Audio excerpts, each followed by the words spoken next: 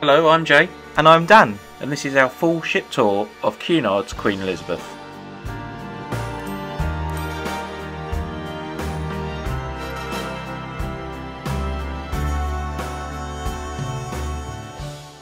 When you step aboard Queen Elizabeth, you'll step into her stunning grand lobby located midship on deck 1. This beautiful grand lobby spans deck 1 to 3 and is Art Deco themed throughout, with dark woods, marble flooring and subtle lighting. This is possibly the nicest grand lobby and atrium we've seen on a ship. But what's your opinion? Let us know in the comments below. On deck 1 in the grand lobby, you'll find the voyage sales and tour office on the port side, and on the starboard side you'll find the purser's desk, where most Brits will be scrambling to remove their gratuities shortly after boarding. Located all the way forward on decks 1, 2 and 3, you'll find the impressive Royal Court Theatre. Capable of seating 832 passengers, the Royal Court Theatre could easily rival theatres in the West End of London and Broadway in New York in terms of its interior design. The Royal Court Theatre plays host to West End style shows, comedians, tribute acts and much more. We've now moved up to deck 2 and away from the Royal Court Theatre, and we've found the casino located on the port side of the shopping arcade staircase. Directly opposite on the starboard side you'll find the Golden Lion pub.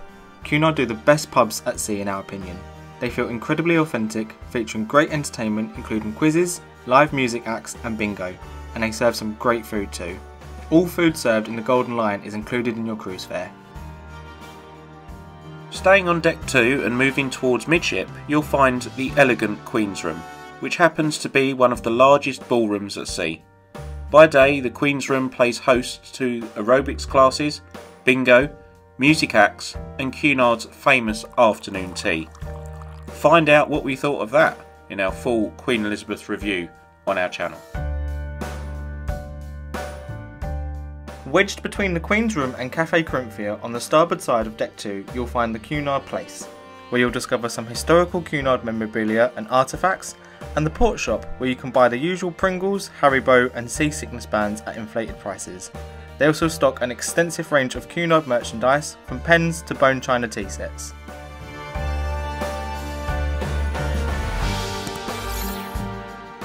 Cafe Corinthia is a relaxing bar and lounge situated on the centre deck of the beautiful grand lobby, with windows looking out over the sea, allowing natural light to flood into the heart of the ship. Cafe Corinthia is a Parisian style venue serving French pastries, speciality coffees and the best hot chocolate we've ever had at sea. They also serve the most beautiful premium tea bags here. PG tips at Cafe Corinthia? Not on your Nelly. Also on deck 2 in the grand lobby you'll find the only speciality restaurant on board Queen Elizabeth, the Veranda. Charged at $45 per person, the Veranda is a French inspired steakhouse serving quality cuts of meat, superb seafood dishes, burgers and some of the best desserts we've ever eaten at sea. The service here was nothing short of fantastic, the food was sublime, and the decor and surroundings at this venue really do feel premium. A majority of the menu is covered under the $45 cover charge, however some items such as the Grand Seafood Platter Fruit de Mer for 2 comes at an additional charge.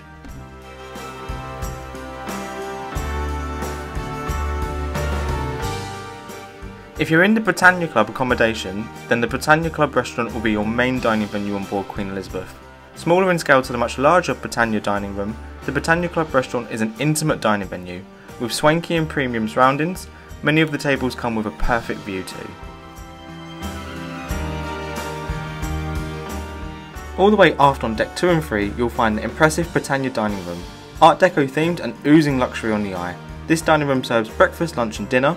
There is no need to book a table for breakfast and lunch, however an allocated time will be assigned to you for dinner on boarding. But if you're not happy with the allocated time, it's not a problem for the maitre d' to change this for you.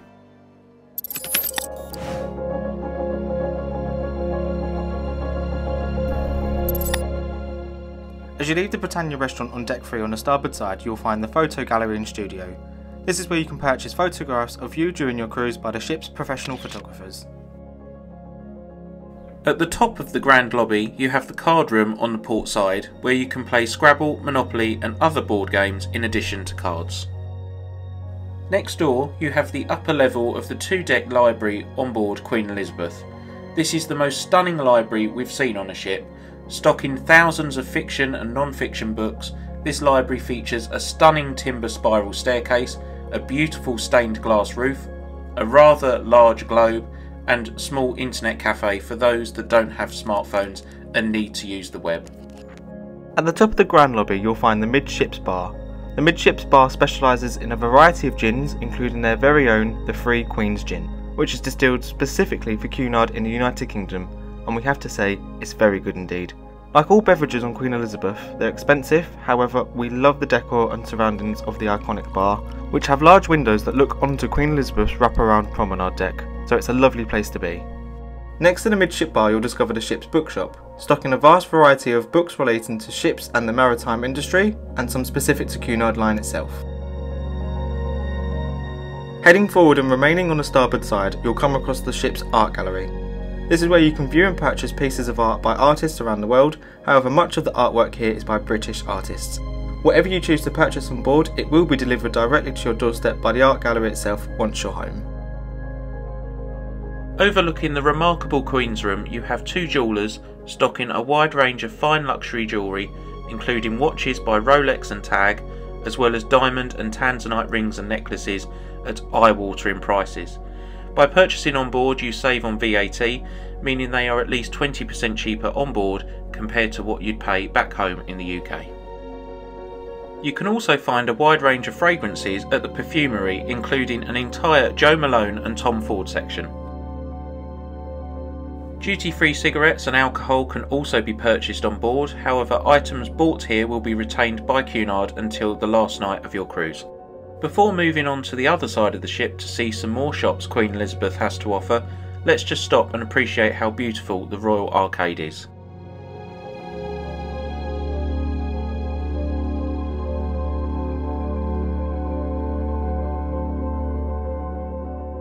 Lining the port side of the Royal Arcade on Deck 3, you'll find a clothes shop and an accessories store, selling everything from designer sunglasses through to designer handbags. They also sell formal items such as bow ties in case you've left yours at home.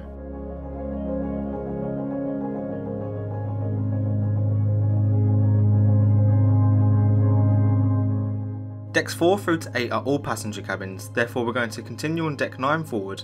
This is where you'll find the spa and fitness centre. The fitness gym is fully equipped with the latest in exercise equipment, including cross trainers, treadmills and row machines.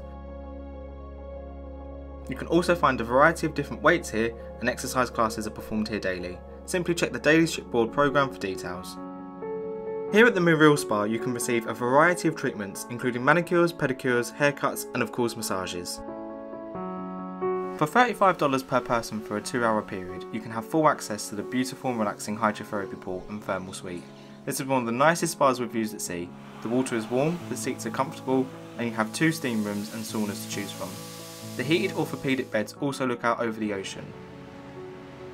They only sell a certain number of slots for passengers to use these facilities, so best book as soon as you can. It really is worth the money, we just wish you could purchase a full day slot like you could before. Moving midship and heading outside, you'll discover the Pavilion Pool and Bar. The Pavilion Pool is one of the 2 swimming pools on board Queen Elizabeth, and was heated to 38 degrees Celsius while we was on board. You also have 2 hot tubs and comfortable sun loungers line the pool's edge if the weather allows. This is the Garden Lounge. With a glass roof and panoramic glass windows lining port and starboard side, light floods into the Garden Lounge and creates an airy and relaxing environment, perfect to read a book and enjoy a cup of tea. The Garden Lounge also hosts quizzes, bingo and music acts. Just check the daily shipboard programme for details. Taking up around 1/3 of Deck 9 at the aft is the Lido restaurant, which is Queen Elizabeth's buffet style self-serve restaurant. The Lido serves different nationalities of food each day, including Indian, Asian, American and of course British. The style of food here is advertised in the daily shipboard programme, allowing you to make the best choice when it comes to dining on board Queen Elizabeth. They also have the pizzeria counter, which is open for lunch and dinner, where you can create your own pizza and they cook it right in front of you.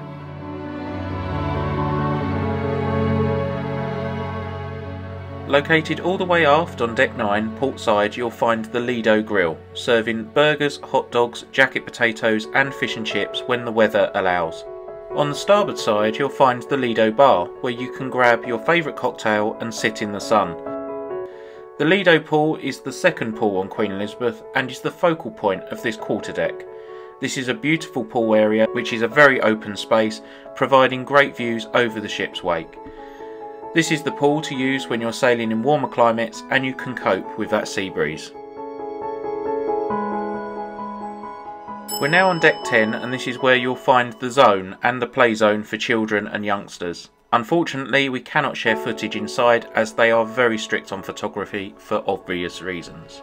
This is the Yacht Club, one of our favourite bars and lounges on board Queen Elizabeth. With a dance floor at the centre and an impressive chandelier overhead, this is the late night venue on board with live music playing late into the night. This is also a very relaxing place to come during the day.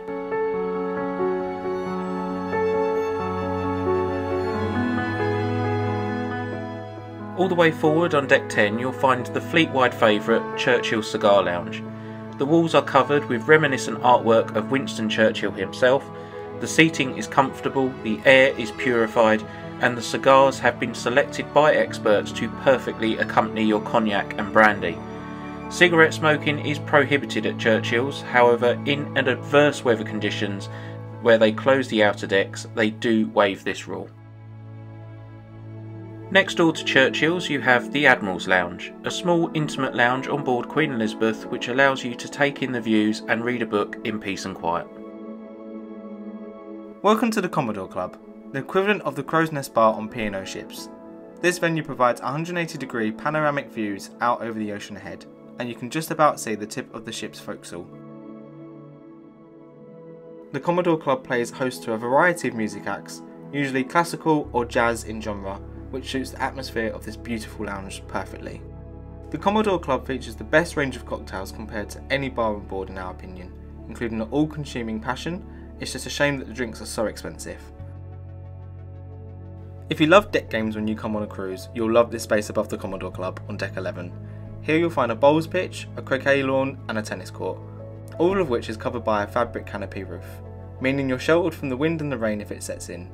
If you're looking for shuffleboard and quits, this can also be found on deck 11 but towards the aft on port and starboard side. On the roof of the Yacht Club on deck 11 you can also find a chessboard, and perched behind the funnel you'll find a basketball court. Deck games were a massive part of the life on board in the early days of Cunard's history, and it's nice to see that they're continuing with that tradition. We've never been on a ship where there's so many deck games for passengers to play, which really does show appreciation for the camaraderie of cruising and the history of ocean travel which Cunard cling on to. Lastly on our tour you can find the Queen's Grill and Princess Grill restaurant at the aft, which is strictly for Grill's guests. You can also find the Grill's Lounge here too, which gives you beautiful views over the pavilion pool and the ship making way forward.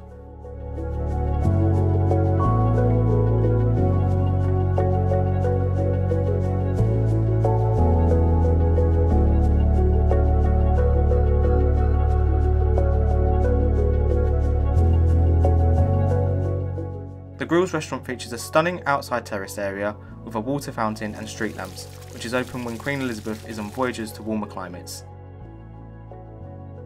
There's also a staircase which takes you up to the Grill's terrace, which is a sun deck also for privileged passengers in the crew's accommodation.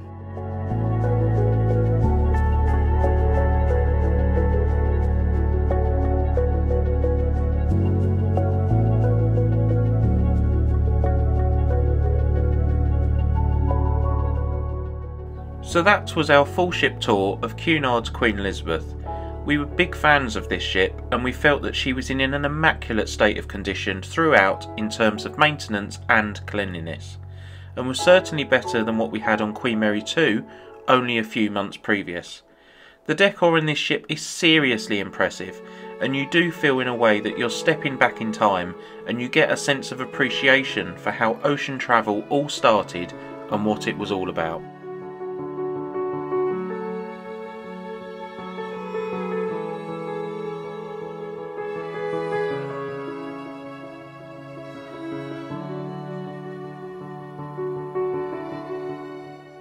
A A few observations to make though. The entertainment is very much geared up for older passengers, and there is very little going on board for younger people. In fact, we found that every day the shipboard programme was just pianists, guitarists, violinists and guest speakers. It seems that there is very little, if any, thought for what younger passengers may like, but if you're somebody that's quite happy coming onto a cruise to relax and read a book, you won't find this an issue on Queen Elizabeth, as she is an incredibly relaxing ship to be on. If we could give you a couple of tips, it would be to book the Verandah, as it's one of the best speciality dining venues we've ever been to at sea, and book a slot to use the hydrotherapy pool and thermal suite at the spa. It really is an amazing experience, and we'd recommend you give it a go. If you'd like to find out more about our experience on Queen Elizabeth, please check out our Queen Elizabeth review on our channel. If you found this video helpful, please give it a like and subscribe to our channel for future cruise content. We'll see you in the next video. Bye for now.